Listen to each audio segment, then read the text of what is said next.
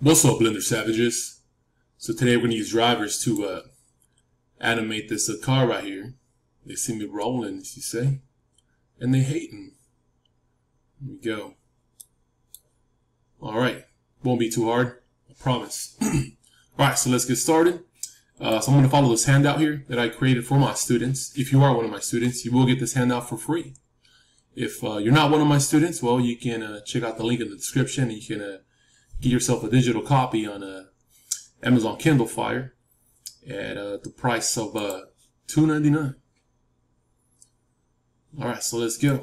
So first what I'm going to do, I'm going to start making my little car here. I'm going to make the model of the car here with the cube. So I'm going to scale the cube here, make it half the size along the z-axis. Following these instructions here. SZ, 25 enter. There we go. You guys want to see what keys I hit.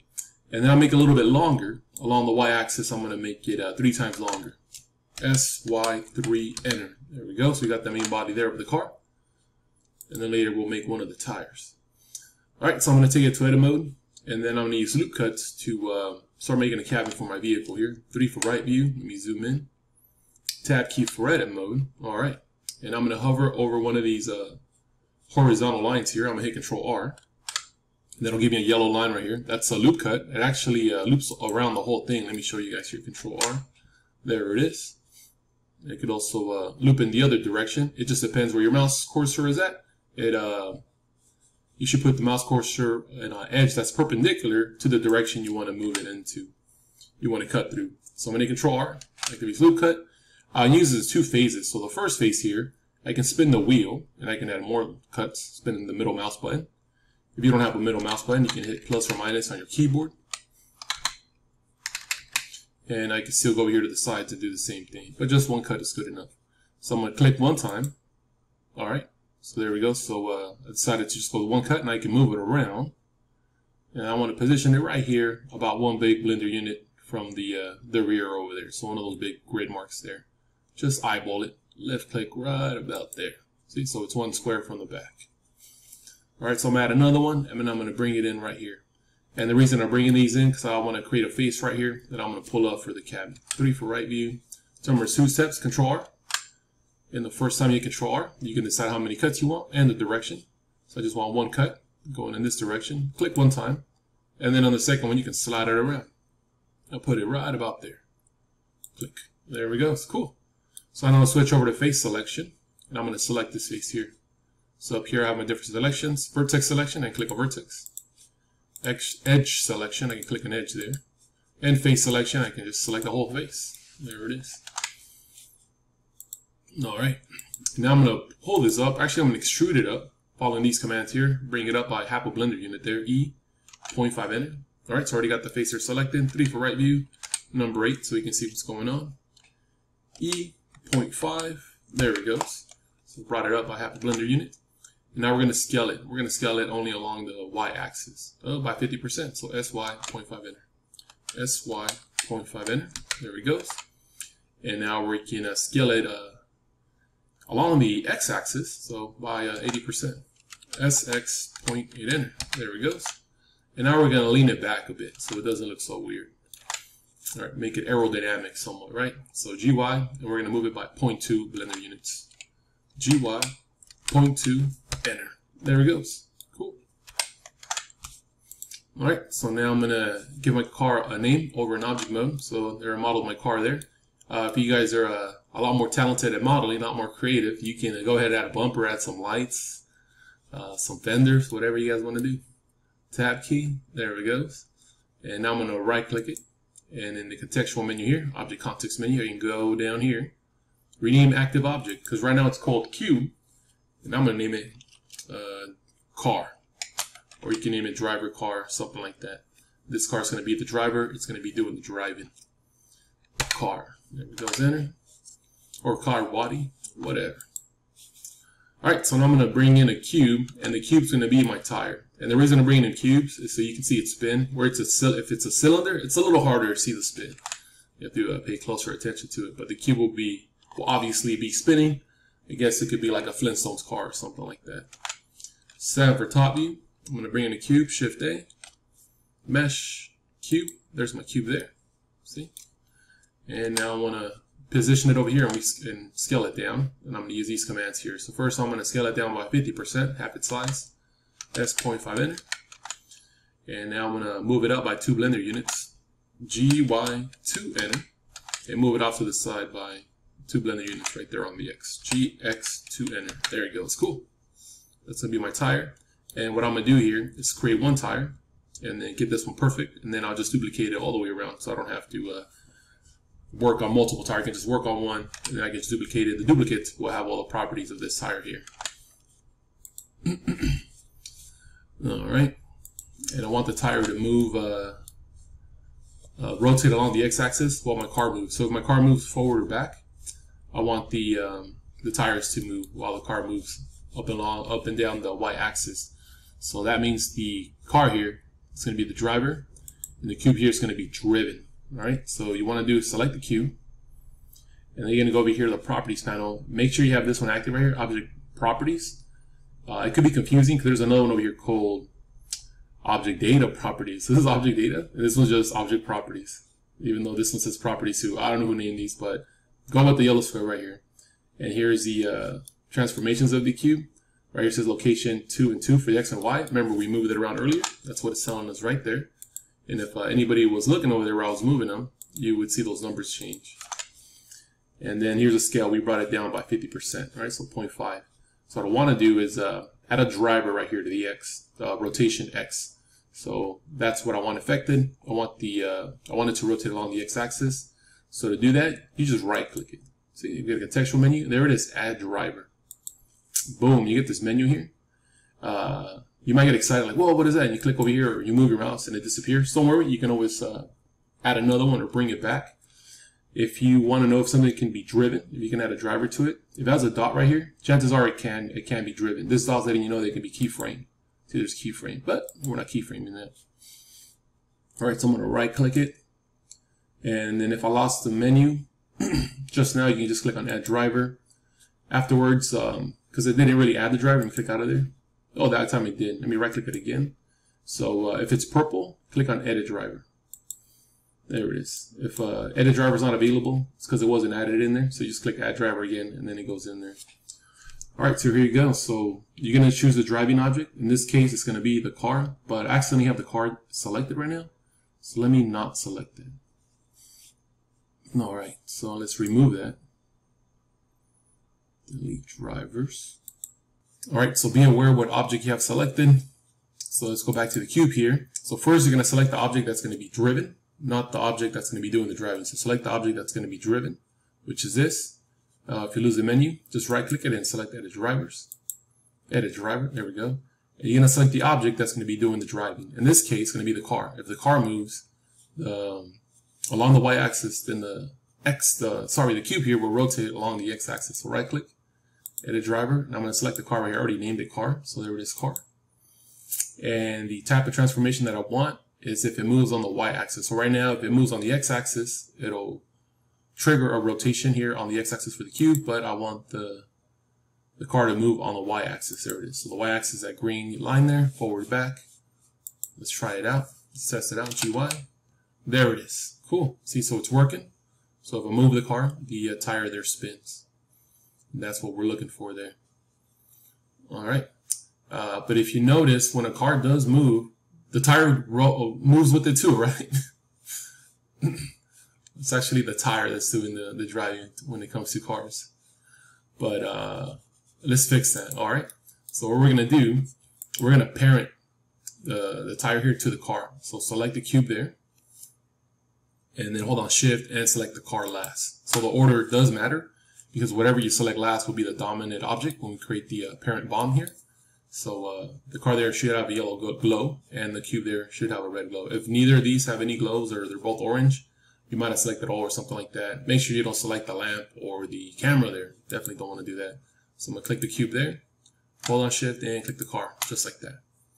All right, now I'm going to hit Control P. That'll bring up the parenting menu. There it is. And I'm going to go with keep transform just in case there's any other changes there. There it is. Cool. So you see the little dotted line there? That's showing that there's a bomb. So now if I move the car, I'm going to select only the car because right now they're both selected. they're both going to move no matter what together. So you just got to click on the car there and test it out, GY. There we go. It's cool. So it's following along there. And then also, if you mess up the bond, if it's not working, you can always remove the bond. Select your objects again and hit alternate P, and it'll clear the bond there. I'll show you here, alternate P. Sorry, you can't do alternate P here because it's actually it's a shortcut for the video recording software I'm using right now, the screen recording software. All right, but alternate P is the one that will remove the bond. All right, so we got another problem here. You see GY. So when the car moves forward, the tire is actually moving in not the correct orientation, right? So when the car's moving forward, that cube there, the tire, should move counterclockwise and not clockwise, right? When I go in reverse, it goes counterclockwise, but it should be rotating clockwise. So let's go ahead and fix that right now. So I'm gonna go back to the cube, and to fix this, we're just gonna go back over here to the editor again for the driver, the driven object. So make sure the cube is selected there, your tire, rotation X, right click inside the purple right there, let us know that there's a driver, edit driver. And then we just have to change this to a negative. So you just want to click over here on the left side of it. I had to click there twice, and then minus. There it is. That's all you got to do. And then that's cool. I'm going to click on the car here again, and GY, and there it is. If you did that and for some reason it's not working, let me click on the cube again. Right click in here, go to edit driver. Click on update dependencies, and it'll update it just in case if they don't want to respect that minus that we added in there. So click on the car there, GY, and there we go. They see me riding, they hating. All right, so like I mentioned earlier, first we're just going to focus on fixing up one tire here, and then we can duplicate it to make all the other ones. So all the duplicates will have the same driver setup there, and they'll also have the parenting bond there. So I'm going to duplicate this cube, and I'm going to bring it down so that it so we get a front tire. All right, so I'm going to follow these commands here, which will perfectly align my tires here. So I'm going to create my duplicate first, Shift D, then move it along the Y-axis by -4 blender units and enter. Check this out. Shift D Y -4 enter. There it goes. And I'm going to do Shift D X -4 enter. So I'm going to move it -4 blender units in that direction. The duplicate, Shift D. There it is. X -4 enter. There it is. And so this was -4 down. And so it's going to be -4 up. So it's going to be Shift D Y 4 enter. Shift D Y 4 enter. There it is. Cool. Check out my car here. Oops, I'll play the animation, but there's nothing to play. You actually have to move the vehicle. There it is. Y-axis. There it is. All right. Seems to be working there. All right. So you can see here, depends on the car you want to make on your stance. So if you want a car here like this one where the tires seem to be pretty high, you can leave it like that. Or if you like, you can make a minor adjustment here. I'm going to hit GZ, 0.5 enter, and just bring it up a bit. Oops. It actually brought everything up because I had the dominance object selected. So when I select the tires here, I'm going to bring them down a bit. 3, GZ, -5, oops, GZ -0.5, enter, there it is. But if you like the other look better, that's cool. Or maybe you really want a lifted car, so you can do something like that. Watch this. Yeah, however you guys want to make it. Whatever your preference is. You want to ride low, you want to ride high. It's up to you guys. I don't judge. Alright, so we have our car there. And now let's start animating it. So I hit the play button here, nothing happened because there's nothing animated. So what you want to do is select your driver. Right now the car here is the driver. So we told it over here. Let's see, edit driver. And the car is doing the driving. And like I mentioned earlier, the same properties over here on the duplicate as well. See, they're all purple there. Alright, so I'm going to pull the car up along the Y-axis to, and I'm going to keyframe that. So I'll go to frame 1, make sure I'm frame 1 on the timeline. Let's see here. Frame 1, there I am, frame 1. If you just want to go to frame 1, you just click down there or click this button here, it takes you to the first frame. I got my car selected, I'm going to bring it up by 20 blender units, GY20, enter, there it goes. And now I'm going to keyframe that. I actually have another issue right here. Let me go into that. So I'm going to render this so that we get the grid, just like this one right here. I want the grid to come out. But notice the vehicle here is on top of that Y-axis there. And my vehicle here is inside of the y-axis. There it is. So I don't want it there. I want to pull it up. So I'm going to hit G, Z, 1.25, enter. There it is. Cool. So now it's above it. All right, and I'm at frame 1, and I'm 20 blender units away from the origin. And I'm going to keyframe it at this current location, I key, and just select location. We're not doing any other changes. We're not rotating it. The tires are rotating, but it's only rotating because the driver here is making them rotate. All right, so here it is. I keyframe my first position. Now I'm going to go to the last frame. You can try clicking on 250, but it's just easier if you click this one here. There you go. It's cool. All right, and now I'm going to pull it up. How many blender units are we going up? -50. So we're going to go -50 over here. So 1, 2, 3, 4, 5. So it should end up over here. So GY -50, enter. There it goes. And now we just got to keyframe that. I key, location. All right, so let's check this out. Play button. And it's working. Man. They see me rolling. They hate. And I don't know if I'm allowed to see those songs. I don't want to get flagged or something. I think it's Universal Music Group owns those rights to that song. I have to check with Chameleon there. All right, so I'm going to go over here, 1 for front view. So just angle it a bit. I'm going to choose a view for my camera here, because right now my camera just sees this. Only sees a car for a moment. See, it doesn't see the car yet. Hurry up, hurry up. Here we go. So if I render this, majority of the video would not have a car present in it. So I'm going to angle it so it looks like it's coming at you. So I'm going to 1 for front view and do a view like this. I'm just holding down the middle mouse button to change my view. And then to make this user view the camera view, hold on, Control, Alternate, and then 0 on the number pad. Boom, there it is. There's my camera frame there. I'm at the play button. And see if the car stays within the frame the whole time. I got a feeling at the end it might be out of frame. Yep. Alright, so if that's fine with you guys, you can leave it like that. But if you want to move the camera forward or back, click on the camera frame here. Then you're going to do this. You're going to hit the G key, G for grab, so you can grab the camera. Then hit Z 2 times. You have to hit it twice. If you hit it once, you go up and down. If you hit it a second time, you can zoom in and out. See? There we go. Right there. Alright. Hit the play button. See if I get the car there in the whole frame now.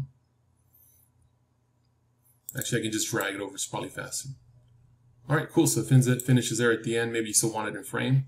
So to move it side to side, hit G and then X 2 times. Because the first time it snaps it to that X-axis over there. But if you hit X a second time, it snaps it to its own X-axis. You slide left and right. Click. There we go. Alright, so play button. Cool. So in the first frame, it's back there. Mainly you just have to be concerned about the first frame and the last frame in this case. In the last frame, it's in the shot there. Cool. There we go. Alright, so now I'm going to render it so that it renders with the grid here. So, not the render viewport shader. If you're going to render viewport shader, you're going to get this. Let me see, I'll render 1 frame, and it's not going to look that cool. I don't even know if it's going to be visible. Yeah, it's barely even visible, and that's because of the lighting situation we have here. There's not much light. We go back to solid. Here in solid, I can see the grid, and there's an option here to render it. So however you see it here, in your user view, how you see it, in your shader, it'll render out like that. I can have it render like that. I can have it render with the wireframe or in the solid. Even the render one, but it's not going to come out good. So I'm going to go with this one because I have this cool little setup here. If your shapes do not look like this, I'll show you how to make them like this. Make sure you're in the solid viewport shader if your mesh objects are not all colorful or have these nice cavities here. Make sure you're in the solid viewport shader. Click on this little expander here. And then select matte cap, random, scroll down over here, activate cavity, and you're going to bring these all the way up. Just hold down the left mouse button and drag them over, or just type in 2. And that's it. This is a default right here. Like that. Let me bring this, turn it off. Yeah, see that looks kind of whack. So it looks a little neater if you go to matte cap, and then random for random colors.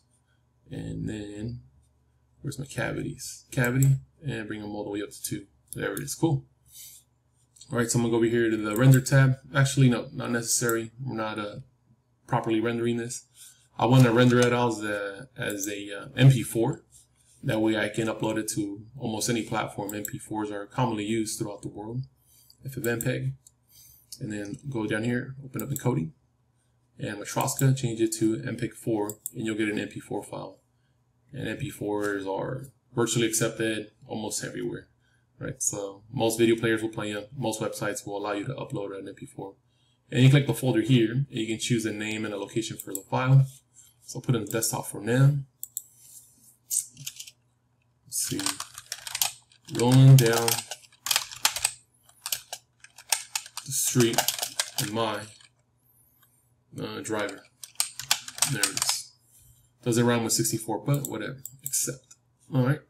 And now instead of going over here to render animation, because that's going to give me this gray one, which I don't want. I'm going to go solid here. I want to keep the grid and all this stuff. I'm going to go to select. Sorry, I'm going to go to view. And right here, viewport render animation. You can render from the viewport right here, whatever you see right here. So we're going to render it so we have the grid. Viewport render animation. There it goes. And then you get these scary looking numbers. But don't worry, those are just the frames. And it's animating there. And usually it is a lot faster than your standard rendering because it doesn't have to account for so much information, so much more information like the lighting or shading. There we go. Almost at 250. There it is. It's done. All right, so let's check that out.